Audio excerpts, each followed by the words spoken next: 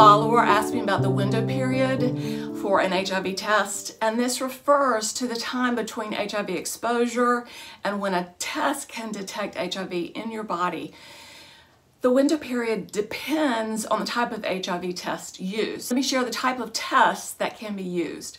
So an antibody test can usually detect HIV 23 to 90 days after exposure, and most of these tests are rapid tests or self-tests. A rapid antigen antibody test done with blood from a finger stick can usually detect HIV 18 to 90 days after exposure. An antigen antibody lab test using blood from a vein can usually detect HIV 18 to 45 days after exposure. A nucleic acid test can usually detect HIV 10 to 33 days after exposure. If you get an HIV test after a potential HIV exposure and the result is negative, get tested again after the window period for the test you took. If you test again after the window period, have no possible HIV exposure during that time, and the result is negative, you do not have HIV. If you're sexually active and use needles to inject drugs, make sure to use safety precautions at all times. The CDC recommends everyone between the ages of 13 and 64 get tested for HIV at least one time. And I totally support this. I believe that if I had been tested years earlier, my health would not be in the situation it is today. If you have certain risk factors, you should continue getting tested at least once a year.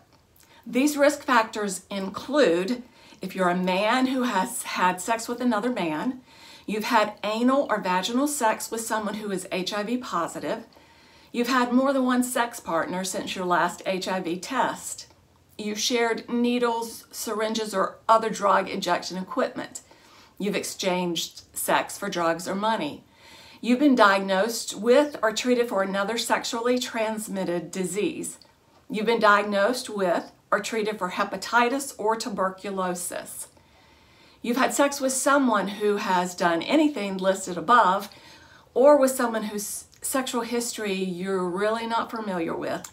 And another question that I get is, if you have a negative result, does that mean that your partner is HIV negative as well? No. Your HIV test results only tell whether you are negative or positive. HIV is not necessarily transmitted every single time you have sex or share needles. And the chance of getting HIV varies depending on the type of exposure or behavior. Taking an HIV test is not a way to find out if your partner has HIV. I would suggest being open with your partners and asking them to tell you their HIV status.